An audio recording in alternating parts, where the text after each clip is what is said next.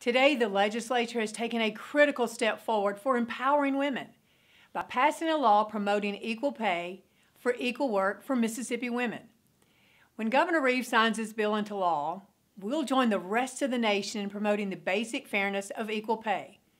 We'll take a giant leap forward in closing the 27% pay gap, a pay gap that makes it harder for working women and their families, that leads to young Mississippi women taking their talents beyond our borders, and that perpetuates the cycle of poverty in our state.